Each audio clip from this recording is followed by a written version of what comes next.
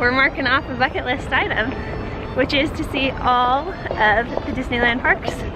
Obviously we go at home all the time because we have an annual pass, but we are at Tokyo Disneyland. We were really bummed because we didn't have enough time in Hong Kong to go to Hong Kong Disneyland. We will go back someday.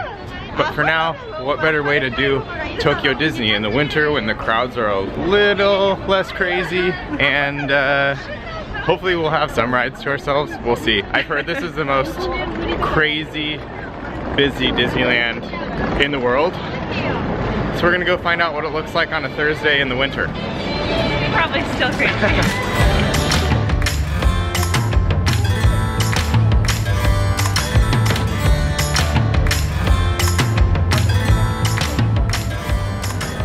Based on being the busiest Disneyland in the world, it was recommended that even if you have a ticket already, which we do, you come a full hour early just to get in the line to get in, even though you already have a ticket, which is fine because then those lines over there are to get the ticket. And then you'd have to go in this one as well. So they have something here that's completely different back at home. It's like a mascot, if you will, but it's called the Duffy Bear. We do not have that in Disneyland California. But we're not even inside yet, and it's everywhere. Everywhere. It's so funny. Duffy.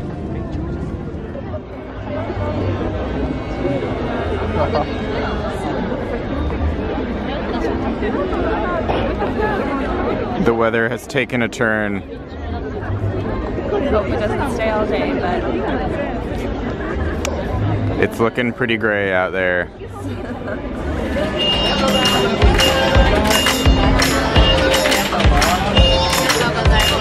Okay, we're inside, and in order to get Fast Pass, you have to run. The first Fast Pass is for Monsters Inc. Ride and Go Seek, because it's a ride that is unique to Tokyo Disneyland. Let's go.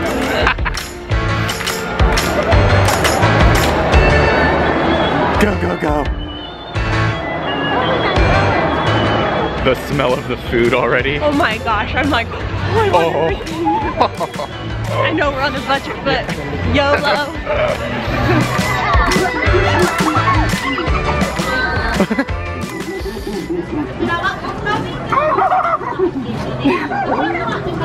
I like their machine.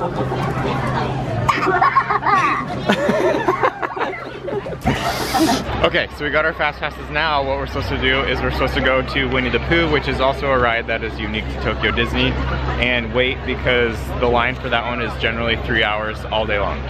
3 hours? This way. So, Winnie the Pooh, my personal opinion is it is a lot better than the one in California. You're on these like little honey pots, and it does more like interactive stuff than the California one. It's like a lot of the rides at California Adventure. Like, it's not on a track, so you're like spinning around and kind of like dancing in the cart. And they have this part where you're in like a honey room and you can smell honey. I thought that was really cool. Yeah, that smells good. I really liked the ride. I thought it was better than the one in Disneyland California. But yeah, I couldn't imagine waiting more than like 30 minutes. No. As we walk around and we see everyone super dressed up, I think it's because culturally they just like the cutesy stuff better. And so Winnie the Pooh to them was a huge deal, and to us we don't really care, whereas like Star Tours here, they don't care about that, so the lines are usually really short for that. So it's just different culturally, but it was good. I don't need to do it again, and I would never wait 3 hours for it.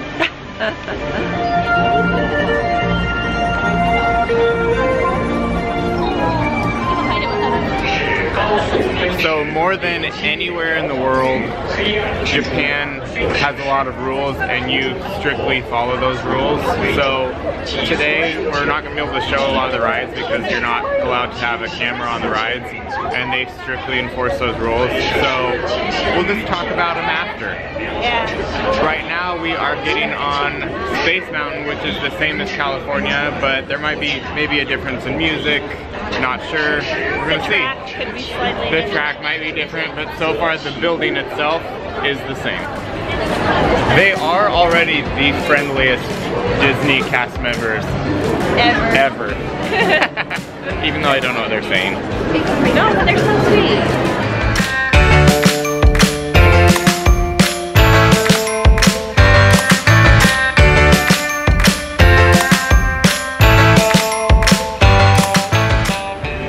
got off of Space Mountain. It is exactly the same as California Disneyland, except there is no music. So you're just on this really awkward, silent roller coaster. It is the same exact ride, even like almost turn for turn the same. Yeah. But there's no music. I think it's weird, since there's no music, you can hear other people like screaming and laughing that aren't on your cart. And so it's kind of like not as magical, and it's not as like secretive, you know? You know when the turns are coming because you can hear the people in front of you that just went on them. Yeah, I don't know. Oh, we've been on it 900 times. Yeah, that's true. It just wasn't as magical without music. I think it's weird that it plays such a huge part, but it does. Yeah. All right, let's go to the next one.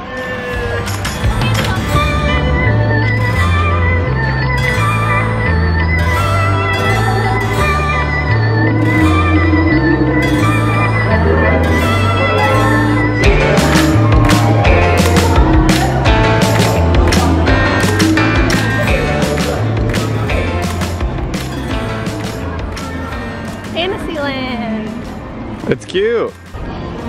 Look at how different this Haunted Mansion is. The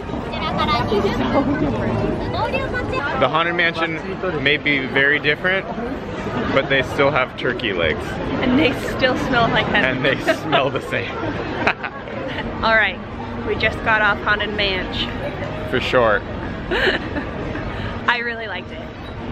There's like subtle, very subtle differences. I would say the first 3 rooms are a little bit different. They have like big spider webs instead of like the candlelit hallways, which they have that eventually, but not right at the beginning. And the other difference is at home. Haunted Mansion is the ride that you go in to cool down. It has really good air conditioning. So if you're really hot, you go into Haunted Mansion. This one is blasting heat. Thankfully. I do think it's funny because like the beginning of the ride is all in Japanese, so like you still go down the elevator as normal, but then like halfway through the ride, the ladies whose head is in the ball, it's all in English, so Braden and I were just like reciting. Finally something we can understand. Yeah, so it was just kind of weird, like what was Japanese and what was in English. I don't know, it was funny. But yeah, basically exactly the same as at home. I liked it. It's a good one. First fast pass of the day. Monsters Inc. It's cute. It looks like the lobby from the movie. That's what this is. Okay, Monsters Inc. Ride and Go Seek. What did you think? I think at first we were a little confused as to what you do. It's a game, and you have these flashlights, and you shine them on helmets throughout the game. And Boo is like hiding throughout the game as well, but we didn't really understand why you shine the flashlight on the helmets because there's no score to keep you in competition. I don't really know. And all the monsters, they move or like come out of the trash cans, whether you shine your light on them or not. We're just a little confused. I enjoyed the ride, but I just didn't understand what we were doing wrong. Or why it's the top ride in this whole theme park.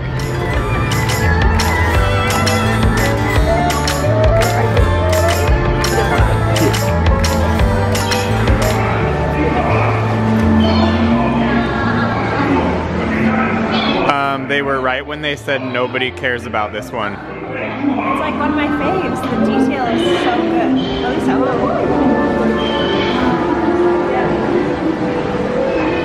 Pirates. So do you think that Japanese people say Caribbean or Caribbean? I don't think they say either. Okay, I don't think so either. Or either. Either or either. I hate English so I do too. Anyway, there's no point in doing a review of Pirates of the Caribbean because it's exactly the same. Like, the tiniest little details are different, but if you don't go as often as we do, you wouldn't catch it, probably. It's the same. And it's good. And it's good.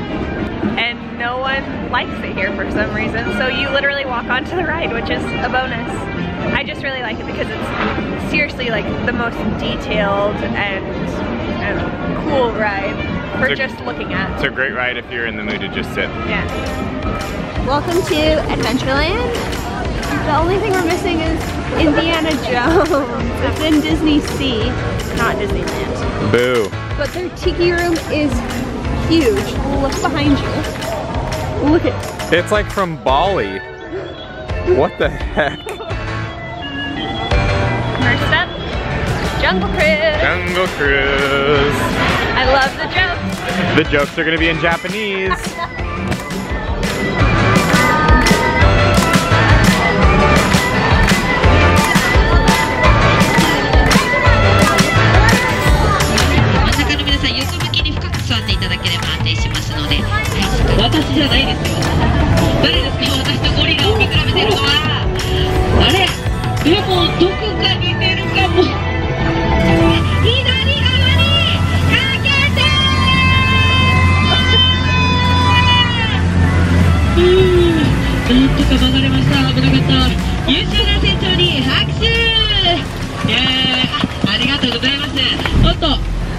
Okay, Jungle Cruise review.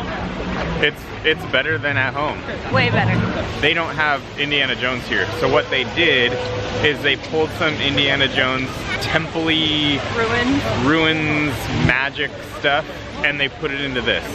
We obviously don't understand Japanese, but the lady who was driving the boat, you could just tell, she was so much more animated. I mean, the people at home are really funny, but you could tell she was hilarious. Yeah, she did a good job. We were laughing even though we had no idea what she was saying. Yeah, and then she'd like ask people to raise their hands or stuff, and we were the only two that didn't. We looked We're like idiots. People are clapping and we're like, oh, yeah, clap. clap, okay. So, after all that, this one's Jungle Cruise wins. Yep.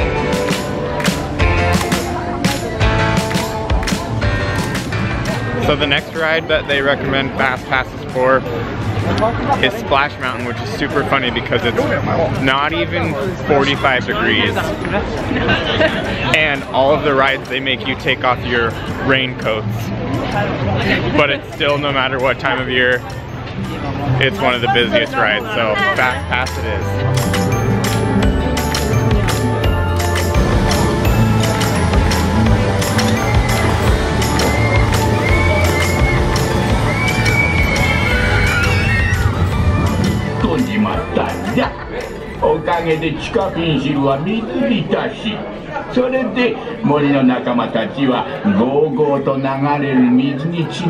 So Splash Mountain is good. It's this weird mix of English and Japanese. So some of the song is in English, like the word zippity doo-dah, but then everything else is Japanese. And laughing places in English. And oh yes. Other than that, it's mostly the same. The carts, you have to sit 2 by 2 and you have to be buckled in. I think the ones at home, because you sit one after the other, it's maybe more uncomfortable because you have your legs spread, but it's just more, I don't know, more chance of getting wet.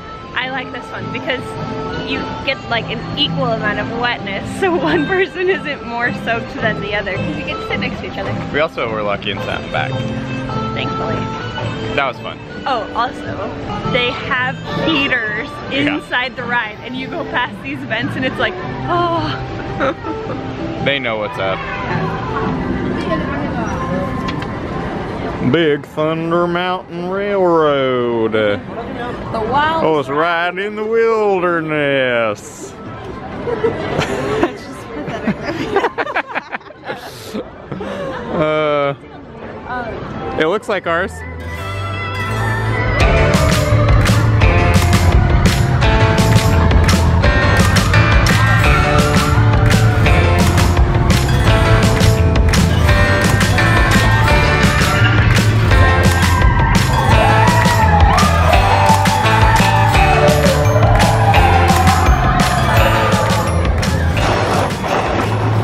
Big Thunder Mountain review.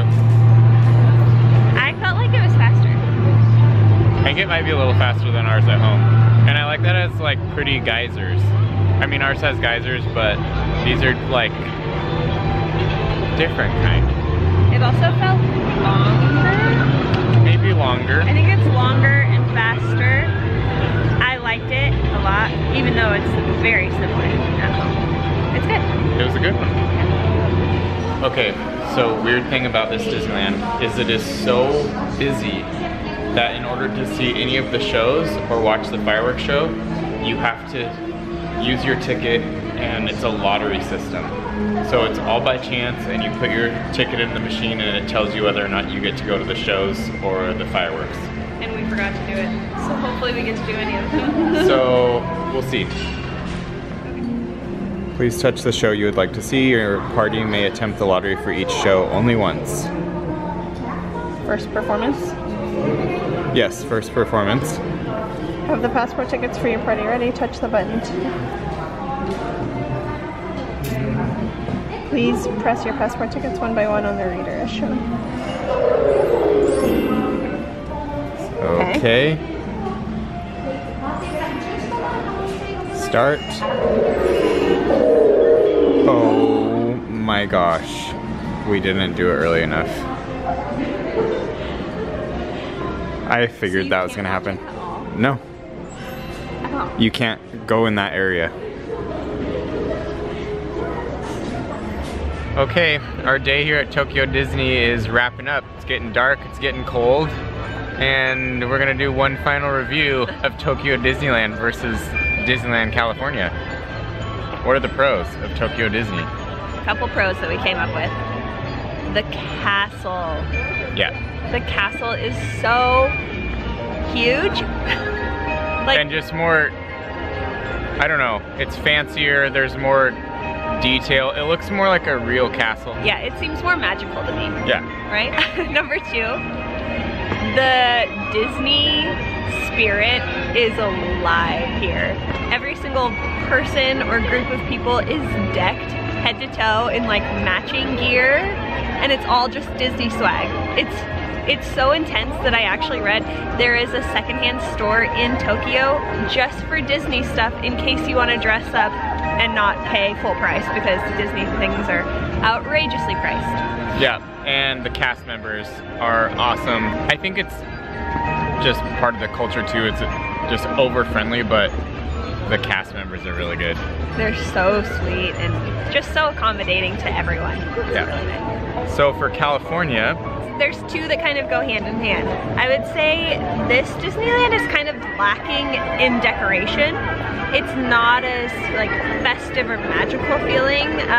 There's pretty aspects, but the details that go into the California park are just crazy. Strictly speaking, rides, not because California has the home court advantage, but the rides in California are better. The attention to detail in the rides is better. Their heavy hitters here are like Monsters Inc. and Winnie the Pooh. Those are just random rides at home. We already feel like idiots because we're 28-year-olds that are obsessed with Disneyland. So that's already against us, but that being said, I feel like I'm at a little kid theme park. Well, don't feel stupid though, because all the people enjoying Right. this right now are adults.